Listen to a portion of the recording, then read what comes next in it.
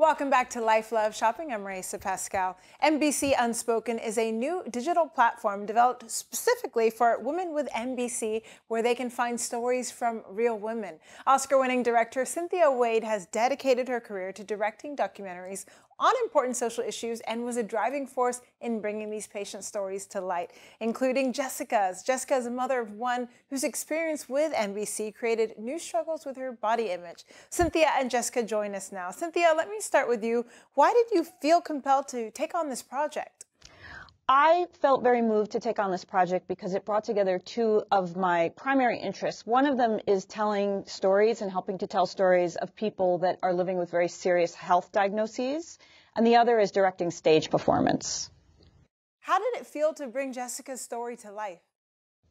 It was amazing to bring Jessica's story to life, and really all of the stories. One of the things that's just really exciting about this campaign is that we're talking about the unspoken. We're talking about issues that are normally silenced, that are normally kind of often swept under the rug. And this was an opportunity to really go into sort of more of the hard, challenging, unspoken areas and then bring them to life via stage performances. Jessica, how has your life changed since you've been diagnosed with metastatic breast cancer? Yeah, I was diagnosed with metastatic breast cancer in August of 2019. And since the day I got the phone call, you know, my life has drastically changed. In a sense, I've added another role, right? Your career, you're a mom, and now you have a lifelong diagnosis. And, you know, my doctor and we talked about it, you know, how much my life was about to change. You talk about several different things, but something that we definitely did not talk about is how this might impact my self-esteem and intimacy.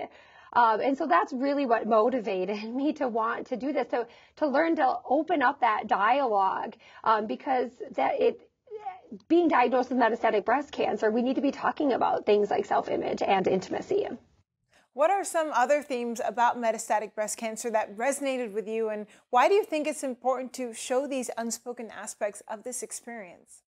We kind of hit on it. If we're not talking about this, then we're internalizing it. And then it's just like, we've got enough problems going on. The last thing we need to be doing is soiling up all of these problems inside. And we all know, right? No matter what life problem you have, when we talk about it, you feel better. So if we're sitting here internalizing all of these icky feelings about ourselves, about what we may or may not be feeling intimate with our partner, if we're not talking about that, this diagnosis is already emotional toll. Like it's going to be weighing hundreds of pounds internally if we're not talking about it. Cynthia, where can viewers go for more information on your work with MBC Unspoken and the unspoken topics that come with metastatic breast cancer? The work is at mbcunspoken.com, and there's a lot of information, as well as the performance inspired by Jessica's experience, as well as many other women and their experiences.